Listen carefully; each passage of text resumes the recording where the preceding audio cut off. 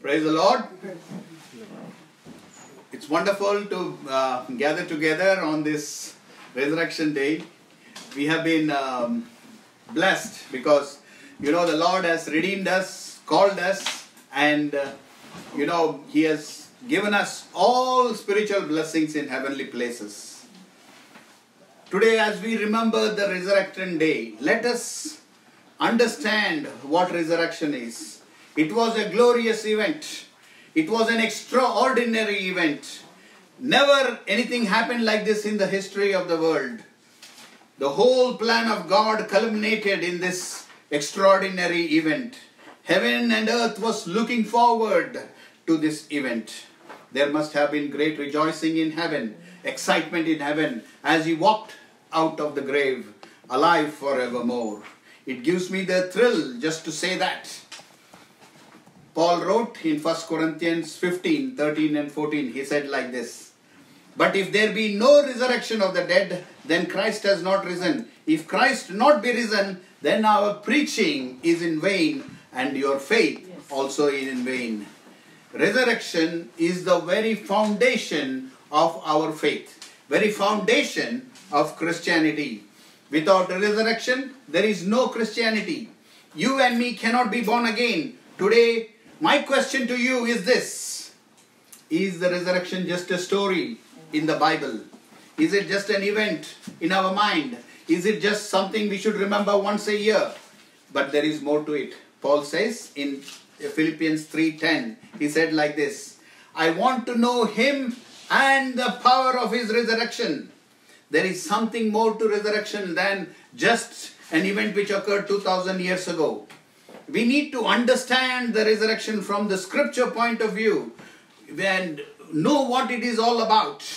Today we are going to study it in three points. The first point is the power of resurrection. Second point we are going to see is the blessings of resurrection. The third point we are going to see is the grace of resurrection. In this time where everybody is obsessed or occupied with coronavirus, it is more appropriate to see that a resurrection is a far more important thing for us to concentrate on, far more important for us to meditate upon, far more important for us to study it. You know the story of resurrection very well. I don't have to go over it. You know how the Lord Jesus died on the cross. You know on the third day, on that day they buried him in a stone grave nearby the Calvary. It was the grave of a rich man called Joseph of Arimathea. Nobody had been laid there before. It was carved into the rock, and they put a huge stone on it so that disciples will not come and steal away his body. And the Roman soldiers had sealed the stone. In those days, if you are in Rome, if a Roman seal is there, the penalty of breaking the seal is death by crucifixion. So nobody would dare to open that seal. So that was the situation. And here it so happens that God doesn't go by what Romans think. God goes by what he plans. Resurrection at the time of the Jews, when Lord Jesus was there, if you read the Gospels, it was a very controversial issue. The Pharisees believed in it. The Sadducees did not believe it. The Jewish people, the religious authorities, were divided into two groups: the Pharisees and the Sadducees.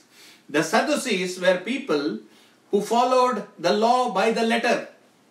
They did not believe in tradition. But the Pharisees only followed tradition. They could override the law by tradition. In Matthew 23, Lord Jesus has told a lot about it. You can read about it. So, the Jewish community as a whole, they thought resurrection was very Abstract. It is something they didn't have to deal with it every day. They knew about it, but they didn't think much about it. These scholars also taught the Jews the same way.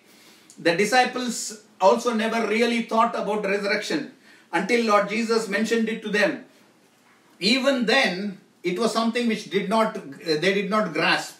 You see, the Lord Jesus has told the disciples on more than one occasion that he will die and be raised on the third day. But probably they did not understand. We could never understand too if the Holy Spirit had not revealed to us the scripture.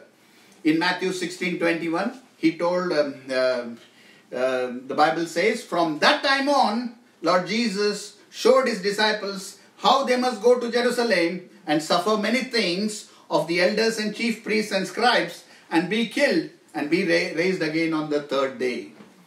From what time? From that time means from the time when the disciples were convinced that he was the Messiah. He revealed that to the disciples that he will be killed and he will rise again on the third day. A few verses before this, Lord had asked the disciples in Matthew 16, 15, he said, who do you say I am? And Peter answered him and said, thou art Christ, the Son of the living God. Christ in Greek is Greek of Messiah. Christ and Greek are the same words. Messiah in Hebrew, Christ in Greek.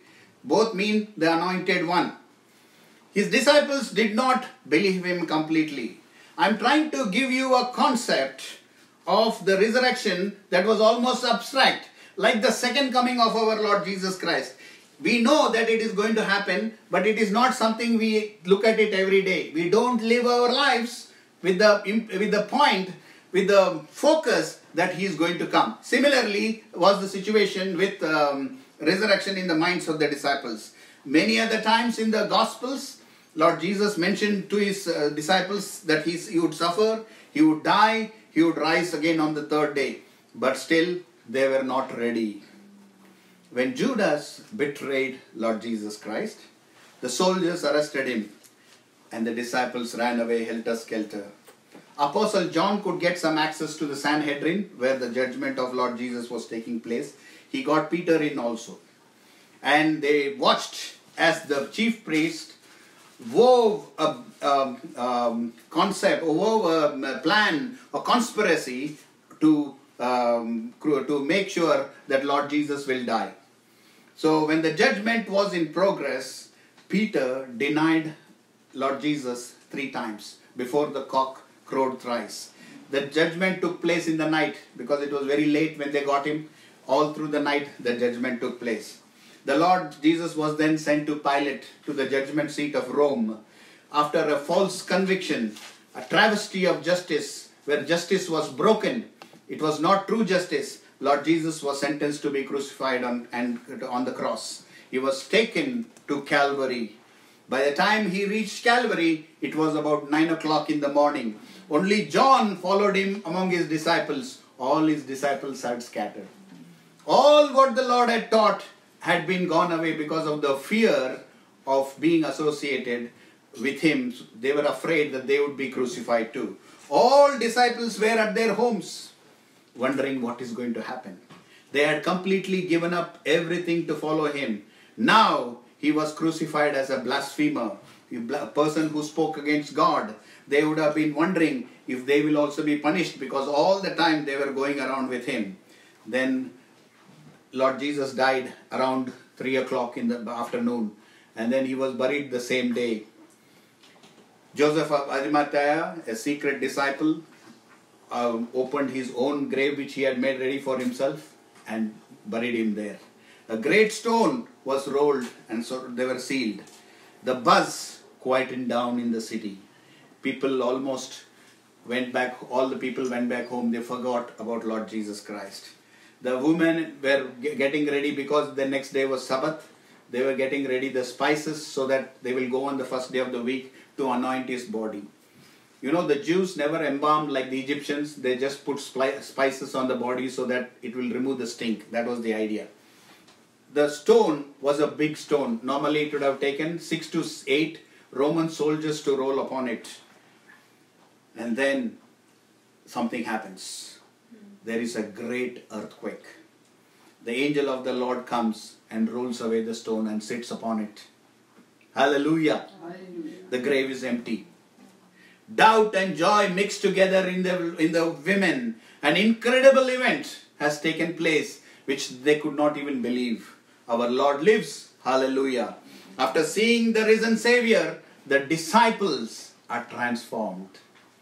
You see, this is the power of resurrection. This is available for you and for me, my dear brothers and sisters. The resurrection The power of the resurrection is the power of transformation. Peter, the same Peter who denied his master, who ran away from the cross when Lord Jesus was arrested, who went back to fishing thinking that everything is over. The same guy, the awkward, bumbling man, he becomes bold as a lion. In Acts 1, he's taking control. If you read Acts 1, he stands up and says, oh, we have to choose somebody in the place of Judas. He died, and he takes control. He becomes bold as a lion. That, my dear brothers and sisters, is the power of resurrection. Resurrection has the power to deliver you from your fears and make you bold as a lion. You will walk tall because Lord Jesus Christ is alive forevermore. Where there is weakness, you will be made strong due to the power of resurrection. Men have faced in history, church history, men have faced animals, fierce animals. They have faced cannibals. They have faced hostile environments, extreme temperatures, all because of resurrection. They know their Redeemer lived. That's why they were bold as a lion. George Stott was a teacher with only one leg. His other leg had been cut because of some childhood disaster. He volunteered for a missionary service to China. When they asked him why he thought of going to China with only one leg, he said, I don't see people with two legs going, so I am going to go. This is the power of resurrection. The resurrection was the main theme of apostolic preaching. The authorities were grieved because of the preaching of resurrection. In Acts 4:2, the Bible says, being grieved that they taught people and preached through Jesus the resurrection from the dead. Resurrection from the dead is going to be a sore point. These days, you will never hear about resurrection. The apostolic power is not there today because nobody is preaching about resurrection. It is time we change. Resurrection is the power of the gospel, my dear brothers and sisters. You see in Acts 4:33, the Bible says, and with great power, the apostles gave witness of the resurrection of the Lord Jesus, and great grace was upon them all. That was the secret of the power of the apostles. The preaching on resurrection. Let us tap into the power of God, my dear brothers and sisters, by meditating on resurrection. Let us receive the power of resurrection. Let us take hold of it and preach the resurrection of our Lord Jesus Christ. That is the only difference between us and the rest of the world, rest of the religions, rest of the faiths. That our God has no grave. Hallelujah. Amen. There is no grave. Yes. There is a grave for every other God. Yes. Or a religious leader.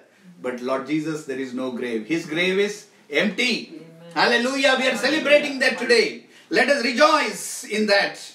As you read through scripture, God, you will find that God has made available same power to us. In 1 Corinthians 6:14, the Bible says, and God hath both raised up the Lord and will also raise us up by His own power. When speaking about overcoming unrighteousness in this chapter, Paul talks about the power which raised his Son will also raise us up. Countless men of God, missionaries, church planters have known this power of the resurrection. They have attempted great things for God. They have received grace to do extraordinary work. The resurrection was not a one-time display of power. It's available to every believer. It is your and my right to receive this power. The power of resurrection. It is best illustrated in the life of Mr. John Geddy. He was a teacher in Halifax, Nova Scotia. One day he sends the call to go to preach.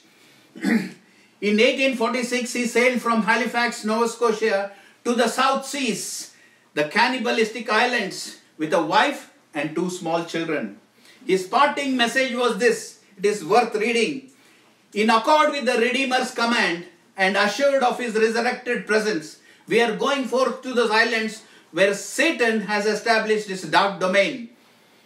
I know that suffering awaits me, but to bear the Redeemer's yoke is an honor to one who has felt the Redeemer's love. The island they reached in 1948 was filled with cannibals. A few months earlier, before they reached, there was a shipwreck near the island, and these cannibals had eaten 22 human beings. It was a terrible time. He went there and they started their ministry. 22 years later, he left. There was a plaque in the church. It says like this: when he landed in 1848, there were no Christians here. And when he left in 1872, there were no heathens. It's a great testimony. Great testimony. The resurrection power. This is what it is, my dear brothers and sisters. Let us not waste it. Let us not be after a very cheap imitation of it. Let us look for the real power. What made him the lion? This man, John Geddy, they say he was a short guy and very unassuming, was the power of resurrection. Each one of us are capable to do this to our cities. That is the power of resurrection. Resurrection is not a story. It is the power of God. Now we go to the second one.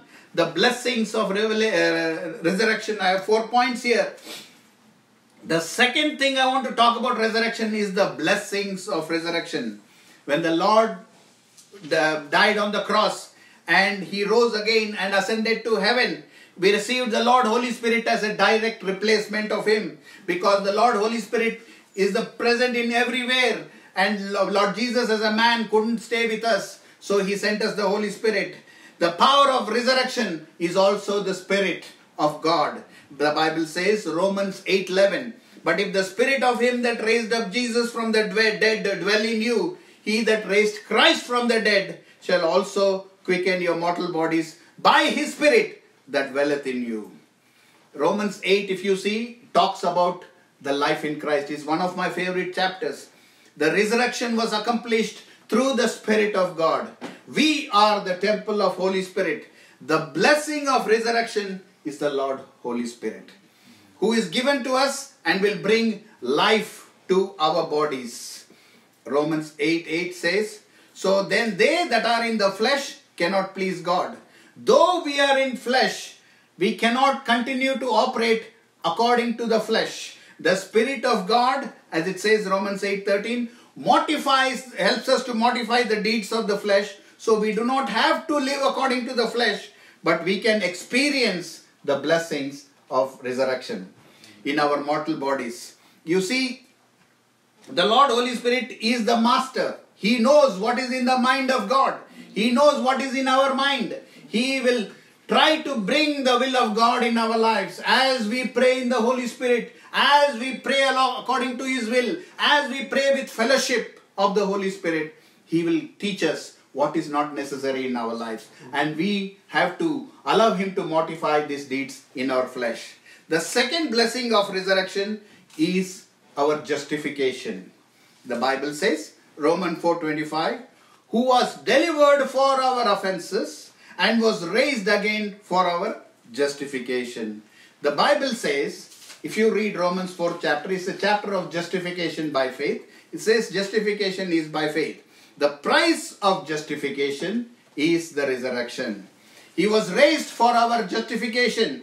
We stand before the throne of God boldly because of him rising from the grave. We have been justified by his resurrection.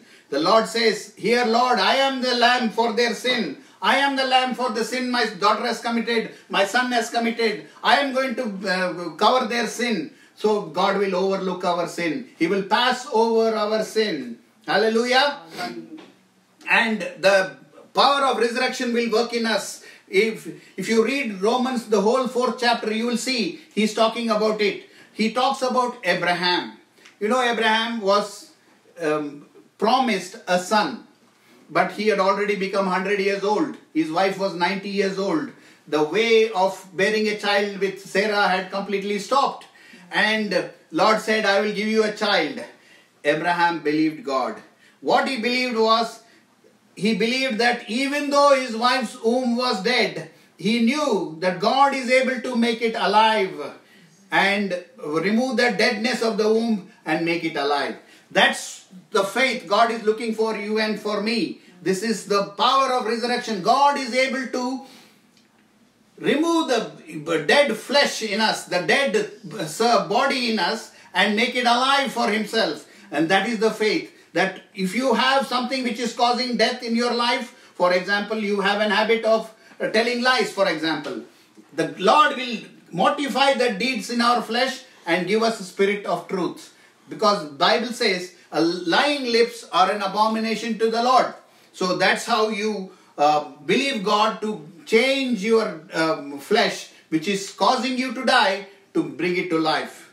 Not just life, but just complete transformation of the body. The same can occur for us in our flesh. We can be mortified in the deeds of the flesh and start to live the abundant life.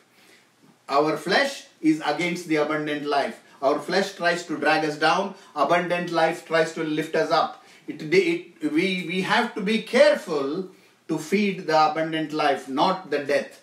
The more we live the worldly way, the more we follow the worldly way, we will be feeding our flesh. So the flesh will get stronger. But if you feed your spirit through the word of God, through singing, through praising God, through worshipping God, to fellowship with people who are talking about God, you will be feeding the spirit. So your spirit man will grow stronger.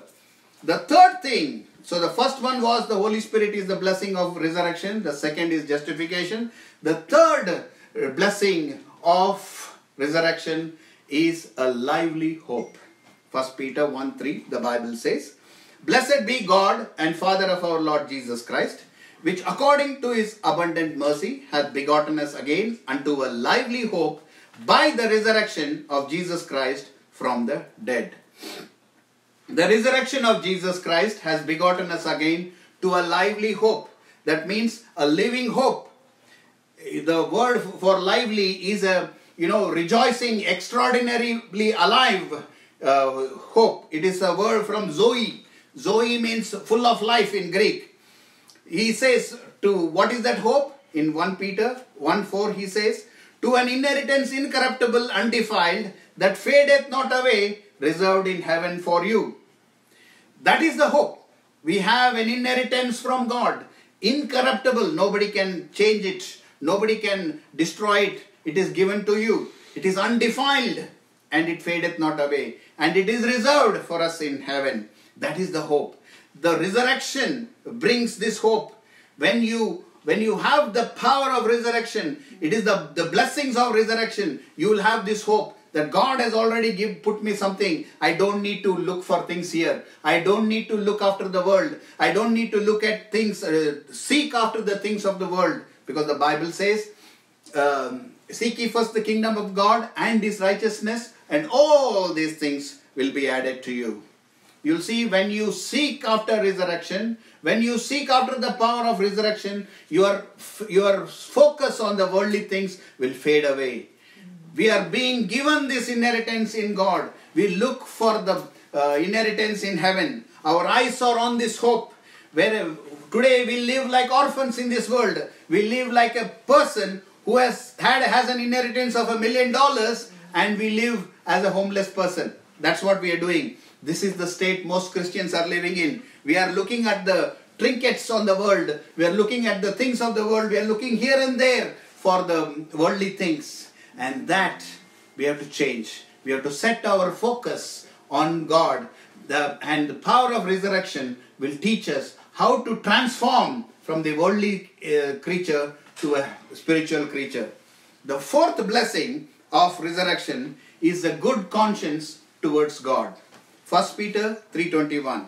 The Bible says, "The like figure whereunto even baptism doth also now save us, not the putting away of the filth of the flesh, but the answer of a good conscience toward God by the resurrection of Jesus Christ."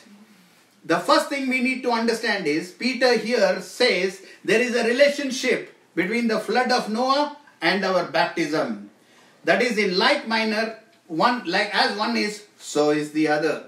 In other words, Noah was not saved by the flood, but God saved him through the flood. Hallelujah! In the same way, we are not saved by our baptism, but we are saved through the baptism. Thus, God saves us brings us safely through our baptism, just as he did Noah. Similarly, it is not the outward washing of our filth, but the answer of a good conscience towards God by the resurrection of our Lord Jesus Christ. You want a good conscience before God? You need to meditate on the resurrection. You need to ask, Lord, I want this power. I want this power of resurrection. You see, Paul also cried, I want to know you and the power of your resurrection. We saw in Philippians 3:10. God is expecting us to ask him for this. There you have it. 4 blessings of resurrection. The Holy Spirit, the justification, the lively hope, and the good conscience. My dear brothers and sisters, it is time for us not to be worldly any longer, but to change our lives, to be answerable, to set ourselves to be answerable for this resurrection. The resurrection demands obedience from us. The resurrection demands us to give an answer through our lives to the great power that he showed that day when he rose from the dead. The third point in my main sermon is the grace of resurrection. You see, Acts 4:33, the Bible says, and with great power gave the apostles witness of the resurrection of the Lord Jesus Christ, and great grace was upon them all. If you read the book of the Acts of the Apostles, you'll find the apostles were ordinary people. Most of them did not even have education, but they did an extraordinary job.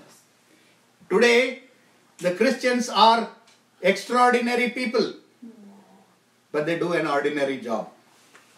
So sad. It has turned around. 2000 years it took for everything to turn around. That the transformation of the apostles is beyond human understanding. A weak, cowardly, fearful bunch were transformed into bold lions. They were not afraid of anything. You could throw anything against them and they would still be bold. They would still be rejoicing. They will be still praising. They will never complain. Hallelujah. This is what God expects from us. You could whip them. You could imprison them. You could threaten them. You could stone them. You could kill them. You could put them in the water. You could throw them from a building. They would still be rejoicing. Acts 16, if you read, it's a great story. Paul and Silas were imprisoned. What did they do? Did they complain about prison? Did they complain about food? Did they complain about the conditions of prison? No. What they were doing? They were rejoicing. They were singing praises to God. So God answered supernaturally. We need to go back to that, my dear brothers and sisters. It is the power of resurrection. The fact, the resurrection shows our God is alive and we should be as bold as lion because our God is with us. We should never behave that God is not with us. Because if you believe in resurrection, today Lord Jesus is with us. Hallelujah, you believe it or not? The apostles believed it and they did a wonderful job, great job. I see, if you saw that Acts 44:33 we read, God gave them great grace. You see, these days our preaching and teaching have been filled with so many things, so many factors. I am also guilty of it. But we speak only about resurrection few times or around the day of the resurrection day. Isn't that a tragedy? The greatest power God has given us, but we hardly meditate on it. Here we have the secret of the apostles. Here we have the power to do what they did. Here we have the way to show the world who God is. But it is shockingly absent from our teaching. So shockingly absent from our life. There is no great grace on us because there is no great teaching on the resurrection in our lives. There is no great meditation on the resurrection of God. But you take the apostles, the Acts of the Apostles, you'll see, if you read all the 28 chapters, you'll see they spoke about resurrection. They spoke about how God came, He came alive, and their power was that He is alive. That was their power. This should be our power. As I read the book of Acts, it never fails me. It never, it never fails to surprise me. It never fails to touch my heart that they spoke about resurrection. They were eyewitnesses. They could not contain the joy of resurrection. They said, you do anything. We know my God lives. You can kill me. You can break me. You can do anything. But I know my Lord lives. The authorities were fed up. The Romans were fed up. The surrounding villagers were fed up. All the time they spoke about resurrection, resurrection. As the result, God gave them great grace. I want to tell a story which illustrates this very well. 10 years ago, many years ago, Robert and Mary Moffat, maybe a beginning of 18th century, for 10 years they labored in what is now called Botswana. Without any encouragement to brighten their way, they could not even get a single convert in 10 years. Finally, the authorities of their mission board began to question the wisdom of their continuing work. They thought of leaving their post, but they were very grieved for the people because they loved the people and they wanted to serve them. They felt sure God was there with them in the labors and they would see these people turn to Christ soon. But the board was saying, you come back. They said, give us 1 or 2 more years. So they stayed 2 more years. Darkness reigned. Then one day, a friend in England sent them a letter saying, I want to send a gift to you guys. What would you like? Trusting that in the time that Lord would bless their work, Mrs. Moffat wrote back to her, said, send us a communion set. I am sure it will be needed. We are going to teach about Christ's resurrection. God honored that woman's faith. The Holy Spirit moved on the hearts of the villagers. Soon a little group of 6 converts were united to form the first Christian church in the land. The communion set from England was delayed in the mail, but the very day before the first celebration of communion, the set came. Hallelujah. This is the power of resurrection. This is the grace of resurrection. What an amazing God we serve. As we celebrate our resurrection day, let us not just think of resurrection as a story and just forget it just after the service. We have to allow the power of resurrection, the blessings of resurrection, and the grace of resurrection to become evident in our lives. Not only for ourselves. Doing that will also bless everyone around you. They will know that you have a God who is living. They will know that you have a God who is powerful. They will know that nothing will shake you. We all know the facts of resurrection. It is not there just for knowledge, but to submit our lives so that He can administer grace in our lives. Give us the power of resurrection. God is granting free usage to all believers of this power. Let us use it in our lives. Preach it, share it, live boldly because of it. The longer we want to live an ordinary life, you will go on living the ordinary life. You should not be satisfied with ordinary life. You have to match what the apostles did. You have to match what Peter did. You have to match what Paul did. There is no excuse for not matching. Even Philip in the Acts of the Apostles did great things. You take anybody of the disciples at that time did great things. Thomas came all the way to India and he died there telling the word of God. They went all over, almost all the apostles were killed because of their faith except for John. Everyone else was killed for their faith. Are you willing, my dear brothers and sisters? This resurrection day, let it not just be a story. Let it not be an emotional thing for just 1 minute. But are you willing to live that in the power of resurrection? Are you willing to live in the power, in the grace of resurrection? Are you willing to have the blessings of resurrection in your life? It is a question only you can answer. You can answer truthfully to God, and God will be looking to you. Let's bow our heads, close our eyes.